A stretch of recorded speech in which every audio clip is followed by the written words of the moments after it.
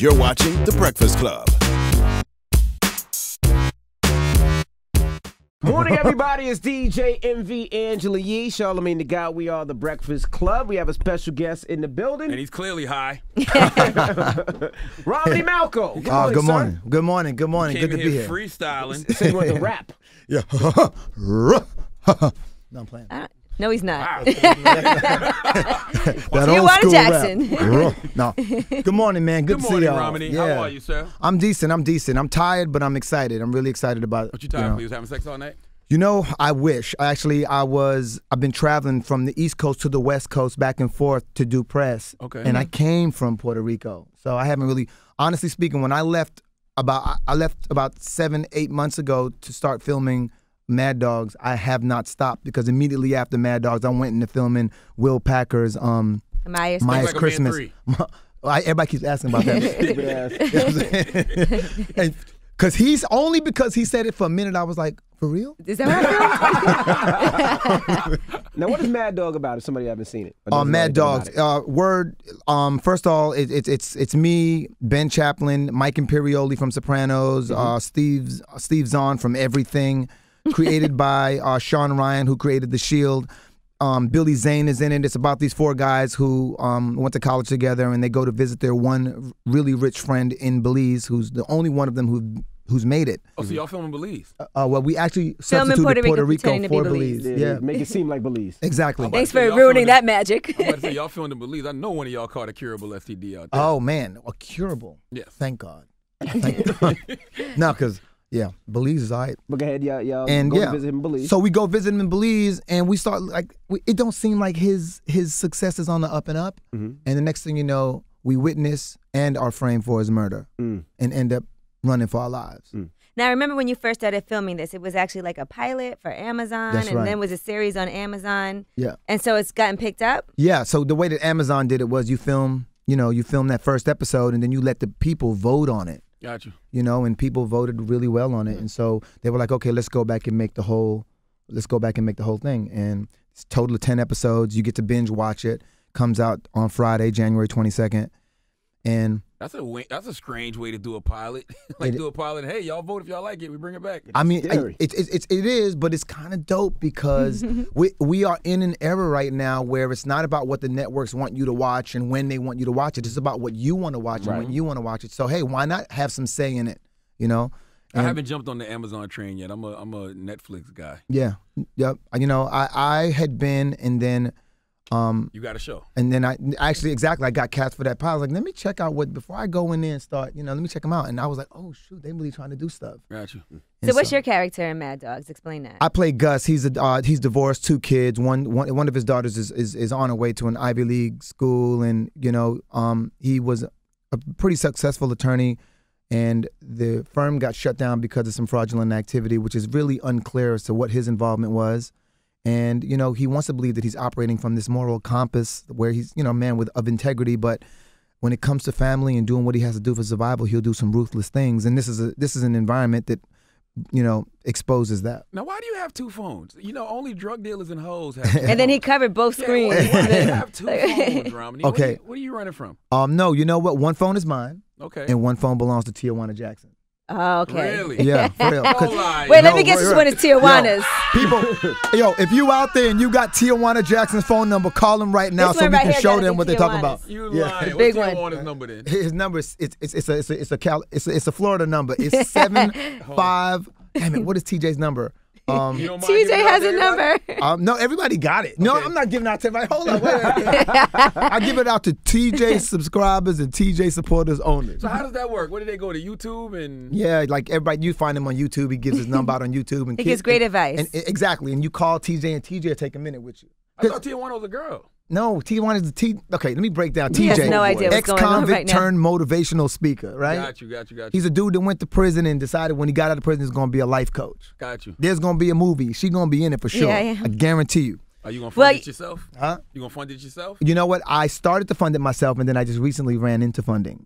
My goal was to fund it myself, and about right as we started filming Mad Dogs, we got a company that was willing to fund it for us. How do you run in the funding? Well, my management was actively pursuing someone to finance the movie. Got you. And I'm business partner with the guy who finances movies. And real talk, the only way that I could get the movie financed was to cast certain people in it. So I've reached out to people that I've been working with throughout all the Think Like a Man films and all of the movies I've done, and even Mad Dogs, and now I've got a cast that was worth money. Got you. Yeah. What kind of budget you got? I don't want to do nothing ever for more than $2.5 million. I'm in the mindset of, first of all, a lot of people don't notice, but you spend on average anywhere between like $6 and $50 million on P&A, the P&A budget, and that's because P&A? Print and advertising. Okay. Right? You know what I was thinking. I know what you're thinking. Exactly. Yeah. Exactly. Which is all right. There's a new term for that now, but yeah, man. And I was like, and so the goal in the game now is to keep those costs minimal and share the ownership with the artist. Word. You know what I'm saying? Because a lot of people are coming in this game not making no money. So I'm like, keep that overhead. Get rid of that P&A budget. Distribution now says you can because you can distribute digitally. And so that's the game that I'm trying to get into, is where you are, for lack of a better description, you're just cutting out traditional distribution. Because as a black man, if I'm a black man who's a lead in the film, you know what they tell me? My film is only they're going to tell me, a Trinidadian man with a Trinidadian and Venezuelan father, they're going to tell me that I can only be distributed just domestically to urban America. That's why Kevin Hart, when he was here, said he only does movies that will be distributed internationally. Exactly. I don't blame him. His hustle is just on some other. Crazy, oh, no, Kevin's I've never seen nothing like that. If anybody comes along and does what Kevin does, they're an alien. Now, let me ask you this. We've been talking a lot about the Oscars, obviously, with Chris Rock hosting, and Jada Pinkett Smith said she's not going. Right. Spike Lee is boycotting. They're asking people to boycott the Oscars. What's your take on all of that? Are you going? No. Look, dude, I'm gonna be real. It's just never really been my thing. Have you ever been invited? I think I was invited back when I was doing like weeds and stuff like that. But other than that, I don't think I've ever been invited to the Oscars. But it's just so you don't have a say in this. Yeah, no, to a degree is right. No, but do you say, because I always feel like for an actor, are you like, okay, my goal is to one day be nominated for an Oscar? Does that matter to you? Never. Never. All I've ever wanted to be was Charlamagne. That was it. That's it, baby. That's terrible goal. I'm the same way. I don't need nobody's validation. Me neither. I swear to God, even when I was a kid and people were talking about, whatever the hell was mainstream at the time, I was always talking about the more alternative thing anyway. And so as long as I've looked at the Oscars, it really never had nothing to do with me. It never really reflected anything of me. I honest to God don't know the one time I've actually sat and watched the Oscars. I can't think of one time. I mean, I think that there was a time where I saw some clips where Halle Berry won it. You know what I mean? And you're like, yes, for Halle Berry. No. Black people winning. I've seen those. Yeah. You've seen every clip of the But what about with Chris Rock hosting? I mean, I love Chris Rock. I think he's hilarious. And now I'm kind of interested to hear what kind of twist he's going to take. And I will say, if a movie's nominated for an Oscar, it might make me be like, oh, let me see, what this is about. Most of the time, I think the movies are boring. Trash anyway. Yeah, most of them. Movies, after they, when you go see them, they're horrible. Like, The Revenant is not dope to me. Like, yeah, I just want to be able to relate to whatever I'm watching, and like, just quite often, the Oscars just don't reflect that for me. And like, you know what? I got to be real. Maybe I don't know if I'm compromising or what, but I never wanted to be in a fraternity. You know what I mean? And as far as Envy actually pledged after he got out of college. I did not pledge after I got out of college. Okay, Envy. Okay, because I'm a liar. What happened, Envy? Tell us what happened. I didn't pledge after. So you were in college? I tried to pledge while I was in college. And what happened? My grades weren't suitable. That's not what happened. His grades weren't suitable. So you never been in a fraternity? Yeah, I never. I just never really needed to belong to any other group other than a rap group, and that, and even that time, that passed, you know what I mean? Don't you think the problem starts in Hollywood, though? Like, it's the Oscars is only reflecting what's out there. Like, the sample size isn't large. Like, I think I saw something where it's only like 4 movies came out with black directors last year, made it to theatrical release. Yeah. Does it start with Hollywood? Man, real talk, my perspective is going to get me in trouble, but this is the United States of America. And the United States of America was never really set up for the advantage of minorities. You know what I mean? I have this whole theory where it's crazy too. I feel like this indoctrination is so deep because news, movies, everything else that you watch, that we are like a vicarious nation. We spend all our time invested in television and living vicariously through things that we see on screens, that we don't actually have a healthy perspective of reality. How many of us in our real lives. I had a woman come up to me the other day, and she was like, yo, what should I do? I've been seeing this guy. He's a little older than me. I did everything that Maya did. I did everything by the book. I don't get it. And you gave in to Maya, right? When is this dude going to give in to me? What should I? You should have had Tijuana Jackson answer her. You're right. I looked at her, and she was like, what should I do? I was like, you should start watching TV. What did I just tell y'all this morning? I tell them that all the time. Yeah, People believe everything they see on TV and social media. Exactly, and it's like, exactly. And so as a result, I believe that that's why immigrants have a 67% higher chance of succeeding in the United States than we do, because their orientation is different. They actually come here, right? You know, dealing with life and adversity in a way in which we don't. Our orientation is we're looking at TV and being like, well, he got successful like that. No, he didn't. That's TV. Right. There's a narrative in your news. There's a narrative in your publications. There's a formula to those narratives as well. You know. So anyway, so where the problem starts, I don't know if there ever was a problem. I mean, I just don't really think that was like for us. I don't look at the Ku Klux Klan and be like, damn, when they gonna start recruiting? God damn, man. I've been living in Texas all these years. You know what I'm saying? The Oscars is the same thing, man. I never really, why would we want to be in that club anyway? You know what I mean? About the Oscars, the Grammys, like, I'd rather go where I'm celebrated, not tolerated. Yeah. And then when they do stuff like the NAACP Awards and the BET Awards, we don't show up. We don't show up. It's true. But, I show up. But I'll tell you what. go to the party, G. But I'll tell you what. So I'm there. In a weird way, it's look, we need to find ways to be celebrated for the things that we do, and I respect that. But I don't know, man. I feel as though we're used to being the minority in the environments that we are put in, right? And so by nature, we're more culturally diversified. It's very difficult for you to be a black man in America or Latino in America and not engage, other nationalities, other races. Whereas you can be, you can be what was once considered the minority, a white, Caucasian, and you could live in a world where you never saw any people of color, right? So being that my life is actually that much more diversified, why wouldn't my work, why wouldn't my projects, why wouldn't, the award shows that I put together reflect that? That makes a lot of sense. Yeah, why would I make it so specific to one race? That's not my reality. You know what I mean? Everybody in this room has f***ed outside of their race. Every single one of y'all. Look at me and tell me you haven't. That's what I thought. Romany, yeah. I love pink. Okay. I don't care about the color of the individual. Thank you. I've never had sex with I've never had sex with a white guy. Thank you. No, but you outside of your race. Everything's outside of my race, pretty much. But she's half Chinese and black though. Right. So it's. I mean, if she had sex with a Spanish guy, it's outside of her race. Exactly. I mean, you're right. I guess you are. I don't really have a choice. Hey, Romany, why you looking at her like that? Because I'm like, I never. A little bony in your face. Why you looking at his pants like that? Poke coming through. Hey, listen, Romany is my boy. He's from Brooklyn, just like me. Thank you. So you know. You hit Romany? You hit? No, man. I don't know. I just really attracted to this woman's spirit, but I never ever been disrespectful like that. No, never. No. Huh? No. He's divorced. Oh, okay. I'm divorced. I was married once. Was your wife a stunt double for Jessica Alba? I don't know what you're talking about. I got nothing to say. So. You had a white wife? No. Spanish, Latino? No. No. And it would be Latina for a female, just so you know, not Latino. She was not Latina, but that's all good. You kind of look like an Oscar a little bit. Like his name is Oscar. Talking about the actual award. What are you talking about? Anyway. But you've actually had very diverse roles, period. Yeah, exactly. That was one. That's I try to live the example and like.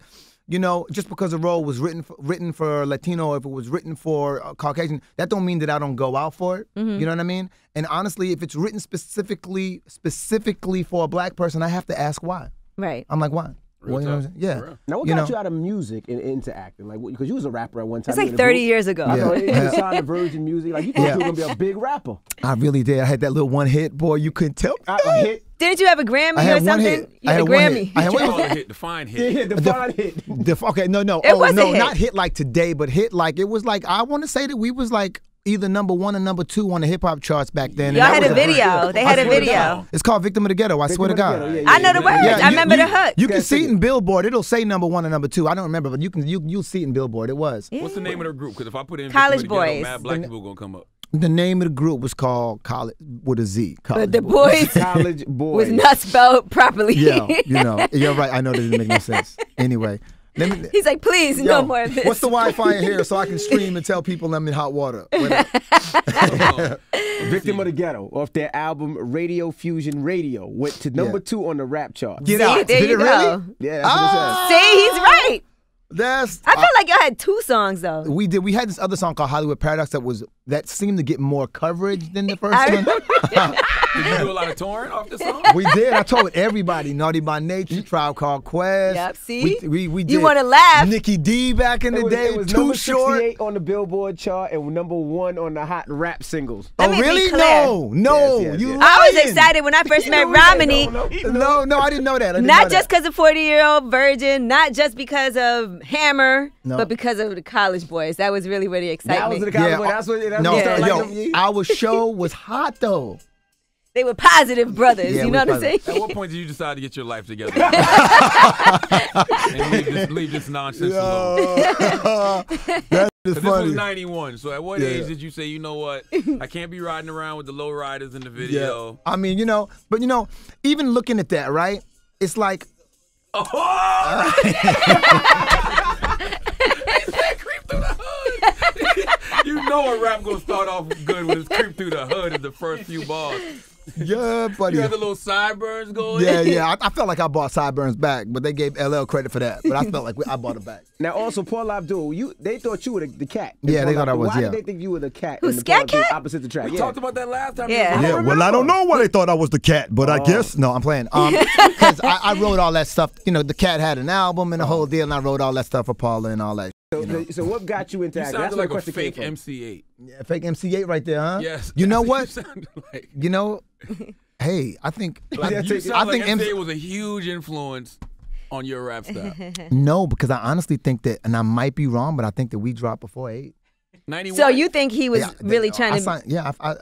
No. He did. MC8 did mention "Victim of the Ghetto" in one of his songs. I remember him saying something like, I guess I'm going to be another victim of the ghetto or something like that. Did you get a lot of back in those days? No, I had a girl, man. I had a girl, and so I was like, You was the faithful rapper in 91? I know, I would do tours with remember that group Second to None?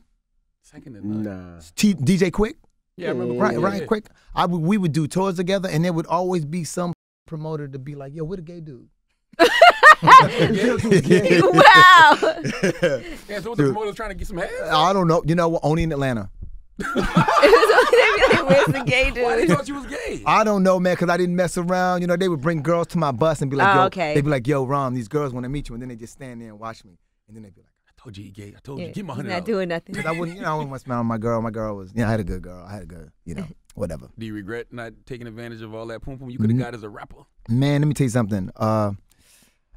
The thing is that I never, I've always had the gift of gab, so I've never had a problem getting ass. So it wasn't like when I became famous that all of a sudden, when you get, that's the thing. When you actually get ass, right? Mm-hmm. You get to a point to where quality is more important than quantity. True indeed. And so I've never really had a problem getting girls. I've been a nerd and all this stuff, but I've always been able to talk my way into some ass. Right. So as a rapper, I got to be real. We'd be on the road, and a lot of what I was seeing wasn't really that attractive to me. You know what I'm saying? Right. And, and I kind of felt like the woman that I was with was badder than all of them combined. That's how I felt. You know what I mean? I'm asking one more question about this rap thing because I Go want you ahead. to forget about this part of your life. But why College Boys?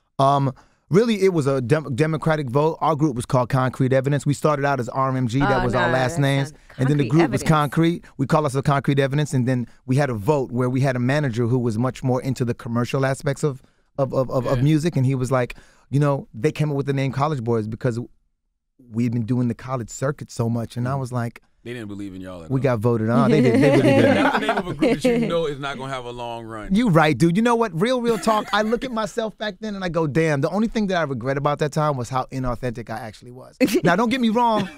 You know what I'm saying? It's true. Creep it's like, through the hood. no, but that was authentic, Right.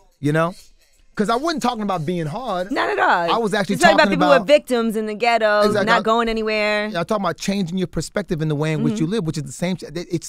I'm extremely. That's what I go to Detroit and all these places talking about is the exact same fucking thing now. I just have a more refined way of saying it. You know. Gotcha. Yeah, but that never changed. Now let's move on. Let's talk about this. I remember Kevin Hart was pitching a show. Yeah. And you were supposed to be playing his Yeah. alter ego or something. What happened with that? What happened? So we did this show for ABC. It was Kevin's joint, and they asked me to come and do it. Now I'm extremely resistant to network television, and I had been for quite a while. Why? Because, I guess the best way to say it is, quite often, because of the fact that network has to serve as such a huge demographic, they have to be extremely careful about who they offend with their entertainment. And so you can't say this because you could turn off the Christians. You can't say this because you could turn off the Jews. You can't say this because the Muslims might be offended. There's just so many things that you can't. So you end up getting hired for being creative, but you don't get asked to make creative choices. You get asked to make political choices. And for me, 8 months of doing that is a sure shot way to alcoholism. You know what I'm saying? Because I'm gonna be miserable. I'm not gonna be happy. I need a creative outlet. Right. And that's why Mad Dogs was so appealing. And you got to be in Puerto Rico. Got to be. So you basically live there now? I do. I live in Puerto Rico now. Yep, because I've been looking for a place for like the last 4 or 5 years to live in the Caribbean, especially with everything that was going on here.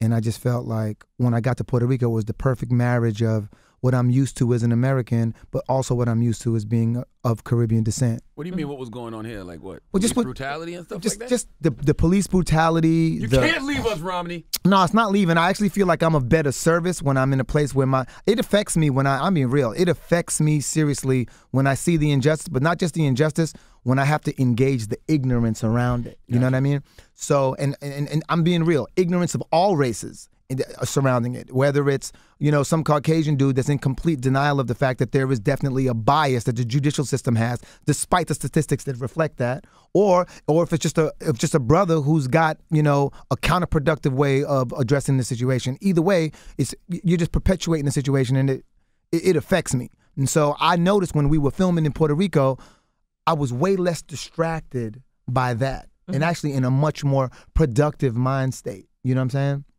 And so, I don't know. I don't want to bore y'all with it, but no, it's not boring. I agree with what you're saying though, because sometimes white people just be really clueless, and it's frustrating that they're so clueless. Oh my God! I mean, it's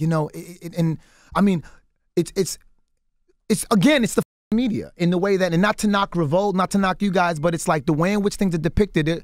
Anything that's profit based is never going to really be, it's never really going to be beneficial to your mind and to your soul. So like, you got to make money here, and sensationalism makes money. The news is not the news. You know why the news is not the news? Because in order to really put things into context, you got to know the history. But we don't have an attention span long enough to listen to no history. Right. Nope. Our attention spans are even shorter now, thanks to Snapchat and Twitter and Instagram. Everything What'd you say? Quick. And we live in a misinformation age. Nobody does research. You can literally just put a headline on social media and everybody will run with it. But nobody's looking for information. They're looking for affirmation. There's a big difference between that. You're looking for my brother. That means you're looking for that supports you, that validates your what narrative. you already your already established narrative. Yeah. Information actually is just simply facts. No one's looking for facts. So everybody's tuning into the network. Yep. That's why these clowns like Bill O'Reilly still exist. And that's the reason. If anybody thinks that Donald Trump is, I'm not going to give I'm not giving this none of my time, but I'm just going to say if anybody thinks, that's actually a Caribbean thing because of the British influence. But if anybody thinks that Donald Trump is getting elected, I'm just being real, you a fool, right? The truth is that Donald Trump is good for ratings, and that's why he's being presented. Remember how close the race was between Mitt Romney and Obama? And this motherfucker didn't lose by a landslide. He literally died. You know what I'm saying? I mean, you can't curse, man. This goes on radio. Well, Charlamagne's been cursing. I'm sorry. But I'm just, anyway, for me. But it is scary to me that people really support Donald Trump. It was shot. I mean, I guess sometimes we don't realize the kind of world that we live in until people publicly can come forward and be but that could be the media too. Yeah, exactly. I believe that he's not as support. I believe that's a manipulated narrative. I actually think, y'all want to hear some crazy? Can I say some real? Please. Do we have time? Yes. Check this out. About 10 years ago, Corrections Corporation of America, CCA, right, one of the largest private prison industries in the world, private prison companies in the world. Called Corrections Corporation of America. About 10 years ago, they went after Mexicans hardcore, to the point to where they themselves were conducting or partaking in like drug raids in schools in Arizona, to where they started like building a prison and the whole deal. Their whole thing was pushing Capitol Hill to pass these laws that said, listen, if you think that you see someone who could be a legal immigrant, you can call in and we'll come, and we'll come get them, kind of thing. Really? And then when they got the illegal immigrants, they didn't deport them, they detained them. and use them in the prison for private labor. Wow. For for free labor. get them to work. Exactly. And now when you're in prison, I'm not gonna say who because then I'm gonna get in trouble, but you're working for pretty much every company that won't hire you when you get out of prison, right? And so I don't know why, but Donald Trump just seems like the friggin' front man for Corrections Corporation of America. It's a typical strategy. You dehumanize a group of people, right? And then, or you disenfranchise them, and then as a result of that, the public becomes extremely apathetic when the injustices occur towards that group of people. So if I paint you in the image of like how they did blacks, you paint you in the image of being a monster, and then I see you getting this and getting beat up and getting slammed in a chair in your classroom and getting shot by the cops, you're a monster. You got what you deserve it. And unfortunately, there's a lot of people in this country that are naive enough to buy into that narrative and really take it face value. It's a vicarious nation. Not living, they're actually living through their screens. There's no true, like, that's the reason, that's probably one of the main reasons that I moved to Puerto Rico, is because I needed to be in a place that kind of like that complemented my my social aptitude. You know what I mean? I'm a very social, engaging kind of individual. I'm curious. I want to ask questions. I like life. I don't, what I'm saying? I don't live through, don't get me wrong, I do my social media and shit like that, but I don't live through like these written narratives that, You control your social media. You don't let social media control you. I hope so. I hope so. And it's hard to be objective because, I'm doing it. Of course, I want to think in the most optimistic light. But if you kicked it with me for a month, you'd be like, yo, he's controlled by social media. No, I see your post, and I understand what you're saying, whether it was the two dogs, the black and white dogs in the earthly world, and some of the things that you do post, and I see that, and I do get that from you. I get that you care. Thank you, man. Thank you, dude. Yeah, and it matters, man. And, in fact, while I got this platform, I'm going to just go ahead and use it and just say this real quick. This concept of success that we've been taught in this country is extremely detrimental to our lives, to our futures, to our children, because we are taught that success is this: monetary gain, social status, and acquisition of things, right? Now, what's really funny about that is it's a trap. It's like all three of those things are synonymous with debt, right? Social status, I got to get another degree, right? More student loans, right? I got to get a better paying job. I got to buy. Now, it's all synonymous with death. You can acquire all three of those things. You can attain all three of those things and still never have a sense of fulfillment. True indeed. How the f is that success? How are you successful if you don't feel fulfilled? And the problem is that kind of derails you from what actually I believe success entails, which is a sense of purpose. Because ultimately we are all here to serve. No one feels better. Nothing feels better than giving to your children and giving to your community. Absolutely. Am I lying? No, you're right. And you know what's interesting to me? People will look at other people and say, well, I don't know what he's upset about or what is she upset about. She has everything. Exactly. She has money. She's famous. How dare she be depressed, or how dare this person feel this way? And you're like, just because you have monetary success, that doesn't mean that you are happy, fulfilled. Exactly. Why do you need to wear the same shoes that every mother is wearing? No, stop. Why do you need to wear the same that everybody else is wearing? Because rappers are rapping about Balenciagas, Romany. That's what I'm trying to say. On. It's like, but that's part of the narrative. And so it's like, so if you think about it, a third of the people listening to this program right now have been molested. Me. I got molested when I was 8. He's the third in the room. By my cousin's ex-wife. Oh, really? Yep. You lucky dude. I enjoyed it. Yeah. Oh my God. The only thing I didn't like was she had a Jerry curl. I didn't like the smell of her Jerry curl. awkward. Oh yeah, you know what? But at the time, awkward. Yeah. I thought I was the man. Okay. You know what? I apologize for saying that he was lucky. I was terrible sense of humor, very dark, very dark. Sense of humor. You actually, You hit it on the head. You hit the nail on the head. Now, and I know a lot of people similar scenarios. Now, a lot of people, God bless you, because a lot of people don't talk about it. They see it as like it's like it taints their image, it taints their persona, and so a lot of that stays bottled up. I probably wouldn't talk about it if it was a guy that did it. Exactly. If you would exactly. So potentially there is a guy, and you just don't talk about it. Not a guy. I said I probably wouldn't talk about it if it was a guy that did it. But I can see why if you got molested at 8 by another man, you'd keep that to yourself. Yeah, exactly. Keep it to yourself. Exactly. But this is the thing. We don't talk about this, right? A third of you listening to this, you know for a fact that it's true, whether it was someone really close, someone you trusted. Right. So we got all these secrets that we keep. Yeah, exactly. That's what TJ says. He goes, when I was 8 years old, my uncle tried to put his finger in my ass while I was asleep, but I caught him. Took about 7 hours of surgery to get my foot out his larynx. His voice up good. To this day when that talk, he sound like He sound like what's the name of that big old buff with the raspy voice that won the Grammy? The nigga with the afro, big strong nigga. Who used to work out. The one with the Macy Gray. Sound like that nigga. Would you believe? Damn. My goodness. Yo. No, but okay, back on track is that we are told to mask and hide our pain because it makes us look weak. Right. But the reality is that the pain is your pathway to your purpose. If you become an expert at your pain, you become like the Terminator in the way that you can like assess the world and find people who've been through similar struggles. Right. And because you've done the work on you, you can help them. Nigga, that's why we here. We ain't here to stay in our little coops. We ain't here to be like the best dressed in the world. No, we are actually here to serve. And that's the problem, is that we're such individuals because we let the media convince us that we should be afraid. Honestly speaking, the news has never once reflected anything that I've experienced in my life. Other than police brutality. That's the one thing I will say. Growing up, cops just fucked with me and my pops. Yep. You know. So, but You experienced police brutality? dude, I mean, when I was 6, cops was beating my pops up in the driveway at my house. You know what I mean? And then so think of how I regarded police growing up. And then I was in Brooklyn and Queens. And then put the music on top of that with the NWA telling us F the police. Exactly. And then I was like, oh, so man, I swear to God, I've had me and my boy Nitro got pulled over one time in LA. Man, I laid into this cop so hard that my boy Nitro he was afraid for his life. And at the time I just couldn't control the anger. And I was like that with cops until I started dating this girl. Her name is Jacqueline.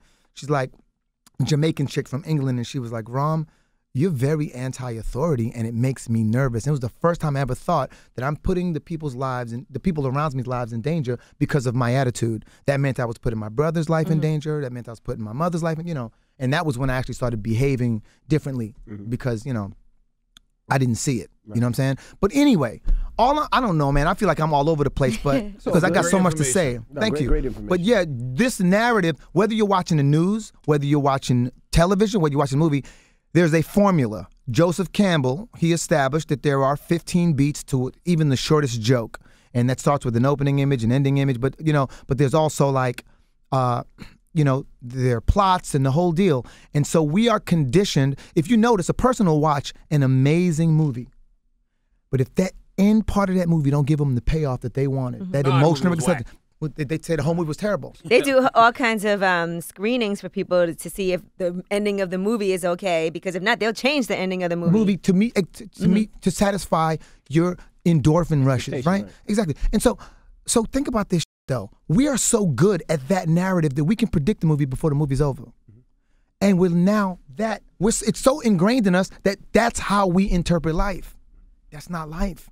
And you're being manipulated by every thing that you watch, including news. And here I am talking about watch my show. But the reality is that most of the mainstream stuff that you watch is written to that narrative. Right. And you now believe your life is supposed to be like that. And that's why your orientation, right, makes life difficult in the way that it does, because life is going to be difficult, but you're taught to interpret adversity through a fucking television show. And then you got some other coming over here from another country, right? A Trinidadian dude, I young, I hungry boy, I come to get. And he's taking that same adversity and using it to his advantage. Right. So not just television, it's social media as well. Because I feel like people wake up in the morning and go to social media to find out what they should care about for the day. Ooh, that's a good point. Damn, that's good. Yeah, that gets on my nerves when I'm gonna say. I mean, it's weird how selective we are about which act of terrorism we're going to care about, like plaster all over social media. It just, I don't know, man. Individuality, and that's the other thing, art, man. They strip you of your art by the time you're in the 3rd, 4th grade. So it's like, without art, you don't really have individuality. So in some kind of creative outlet, you don't really have any individuality. You just become a assembly line citizen. It's crazy. I mean, even from this interview, they're gonna be like, "Yo, Romany hates black women." Oh, what? Really? Yeah. Where did you get that from? I just said it. I just put it out there. Oh, yeah. That's good. That's good. About? I was like, how you? Yo, you can catch Mad Dog on Amazon. It premieres January 22nd. January 22nd, man. And yeah. Oh, 10 episodes. She says all 10 episodes will be on there, January 22nd. Exactly, man. I'm sorry I got all sidetracked, man. Great. I really came here to just talk about the damn show. Nobody can't listen. You can't promote the people like that. You can't come here and talk about the show for 20 minutes because then people are like, I don't care about this show. No. But when you mask it amongst other things. Yeah. So I like this guy, Romany. I'm gonna go see what this show is about and check it out. End with the show. End with the show. We gonna end with the show then. Okay. But yeah, man. I swear. Listen, I swear to you, I'm not hyping it up. People go, why don't you do more? Right? Mm-hmm. I'm just being real. A lot of the roles that I get offered are bullshit. What is it, like a bald head black man role? They want me to play like a black dude. Yeah. Black. No, it's true. Like I just get, ever since the 40-Year-Old Virgin, I get offered to be that guy all day, every day, and it's been 10 years. Right. You know what I'm saying? Or I'm being offered something that I consider incredibly stereotypical, or I'm being offered something that Drug doesn't. dealer, basketball player. What's the most stereotypical role you've received? Hammer. No, that wasn't stereotypical. No, it wasn't. Hammer is that was a great one. Exactly. The most stereotypical role that offer that I've gotten is, to be because listen, I don't look like a drug dealer. Nobody can sell me as a drug dealer. But I think that for me, everybody wants me to be like even in my show, I had this problem. Like, the black guy that made it out of the hood. I'm like, yo, I'm 100 years old. If a is 30 and alive and healthy in America, he made it. Mm-hmm. If you black, 30, alive in America, you have made it as far as I'm concerned, because most of us, right, we're getting derailed by the time we 15. Murdered, shot, you know what I mean? We finding our way to incarceration. It's like, so I can't do that. That's not authentic, real talk, and there's nothing about my being that reflects that. So I just be like, everybody wants me to be Conrad from Weeds all over. I know. Again, you know what I'm saying? And so anyway, this was an opportunity to just be a dude in some you know what I mean? And me and the writer got into a huge, and the director got into a huge thing because they had my character upholding this argument about, if you come from where I come from in Chicago and blah, blah, blah. I was like, yo, hold up, my character damn near 50. That's not, he got 2 successful daughters. I'm like, that's not the narrative. It ain't about him. It's about his children. Right. So basically, you're saying you don't want to be black. Oh, dude, if that's he what you got from that. He doesn't want to be the stereotypical. If that's what you got from Don't that. No. Oh, can I rap about something else real quick? Can we talk about something? Are you going to literally rap? I'm a rap, but I want to rap. But I want to talk about something else real quick. Right. I grew up in this country as a West Indian American. I went to school in Trinidad and Tobago, and I went to school here, right? I'm bigging up Trinidad? No. All right. So, I went to school, and I didn't watch the Cosbys. I didn't watch Different World. Really? Oh, yeah. I didn't, there's just a lot of things that were synonymous with being black in this country that I just wasn't into. And as a result of that, I was never considered black enough. You know what I mean? Don't get me wrong. I loved hip hop. You know what I mean? And I wasn't a big R&B fan, but I loved the old school R&B, you know, but I wasn't into like the kind of croony, right? So that's why you hate black people. So people, exactly, that's why I hate black people. He said I hate black people. And this is what, and no, but it's the truth though, like, would be like, you ain't black. And that was one of the things that was really dope, is that it made me realize when I went to Puerto Rico. I was at my boy's birthday party in Puerto Rico when they were doing Boomba. And I don't know if you know what that is, but like, they're these drummers, and a woman or a man will dance, and the drummers have to match that person's movement. And it hit me right then and there. I'm like, oh, these are some of the most African people I've been around in a minute. Like, Puerto Ricans are African, yo. Like, they are in touch with African roots, and they're in touch with the Spaniard roots, in touch with, the Taino Indians. They're in touch with their roots. And in that moment, it hit me, dog, black means African, period. There's no way you have to talk. There's no way you have to walk. There's no particular thing you have to listen to. Black means African. Don't let this corporate structure, this corporate world, convince you that if you don't wear a certain thing and behave a certain way that you ain't black or black qualified. Man, that's... So you're saying Puerto Ricans are black people? Man, 75% of that island will tell you that they white, but Puerto Ricans are African. And I'm talking about when they dance, you see it. When they converse, you feel it. So you consider yourself Puerto Rican now? No, I'm Trinidad. Trinidadians is a Trinidadian, you go come here Puerto Rican. I can't. You see, that's the thing.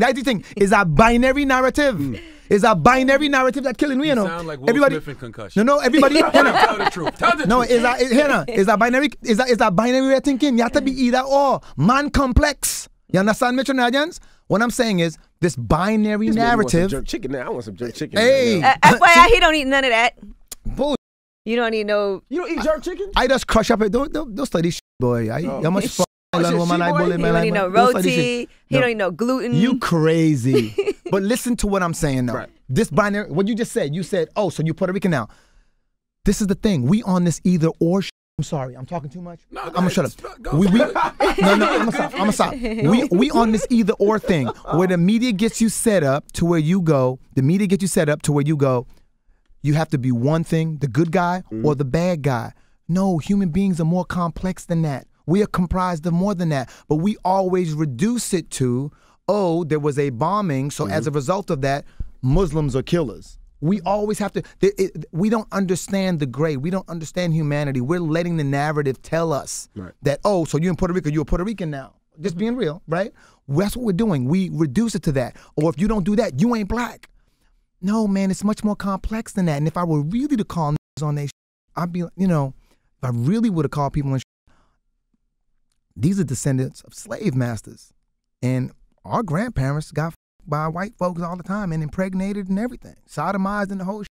You know what I mean? So You don't have to justify why you love Puerto Ricans, Romney. no, I'm not. That's and not the what I'm Puerto doing. Rican thing was a joke, by the way. No, I know it was, but I'm saying, well, there is a reality to that narrative. There is a reality to that narrative. Dude, goodness gracious. Catch This this nigga. show. Yo, man, watch my show. Watch my show. Watch my show. Okay, And no. Puerto Ricans and Jewish people and everybody. Watch All the Africans. No, man. It's Africans. Watch my Romany show. Malco. Yeah, man. It's the Breakfast Club. Yes. Good information, though, Romney. Yeah, it's great information. No, man. I always sorry. enjoy talking about Sit me. down. Don't leave. What Oh, are you doing? You're always trying to escape. Oh my You're God, in she Puerto just Rico. got up. Now you're trying to escape the room. Woo. Yo, this is starting to remind me of that talk you had with Beyonce's pops. Where I was like, hey, that had me on edge because I was waiting for you know, you gave him a lot of respect, but I was waiting, boy. I was watching Charlamagne like.